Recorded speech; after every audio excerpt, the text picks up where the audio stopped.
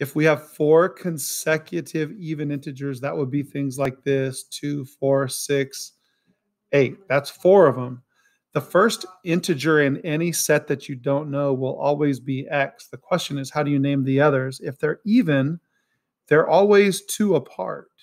The same as with odd, they're always two apart. So this next one is x plus 2.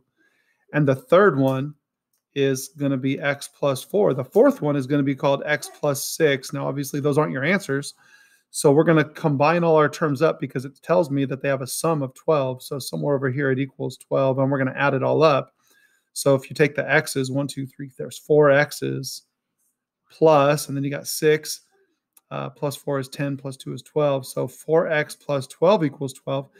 And if I solve this, let's take away the 12. And you're going to get 4x equals 0. Well, there's no way around that. When you multiply by 1/4, you're going to get a 0. So in this case, x is 0. So the smallest number is 0. And the next numbers are 2, 4, and 6. And you should be able to take those numbers and add them up, because that is 6 plus 0 is still 6, plus 2 more is 8, plus 4 is 12. So that's your four integers.